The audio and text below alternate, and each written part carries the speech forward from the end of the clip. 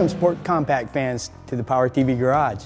Today we're taking off a stock 350Z exhaust with Y-pipe and installing a Bassani True Dual stainless steel with X-pipe.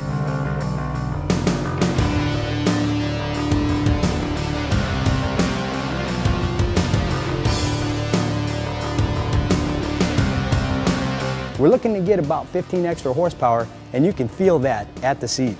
This removal and installation appears to be very simple. The stock system is very new, only 15,000 miles on the car, so we anticipate no real problems in removing it.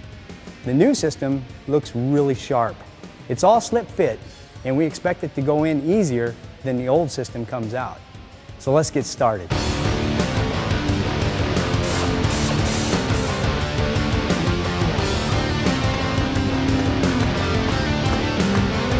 All right, we're midway through this installation. As you can see, it's fairly straightforward. So far, we've got the X-pipe and the resonator tubes on.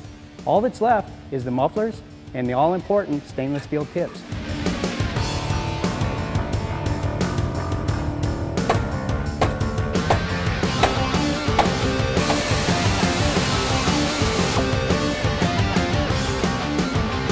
All right, we have the system all adjusted. It's situated exactly like we want it.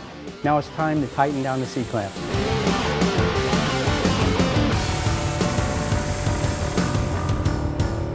As you can see by looking at the Bassani True Dual exhaust mounted on our 350Z, the new dual 2 1/4 stainless steel pipes are going to help flow dramatically.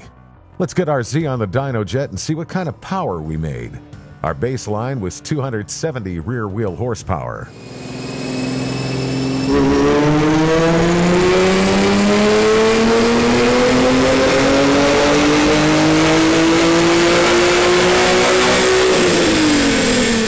The numbers on the dyno jet came in at 283 horsepower and 263 foot-pounds of torque. This would be an increase of 12 rear wheel horsepower and 26 foot-pounds of torque. But no exhaust installation would be complete without a real world test.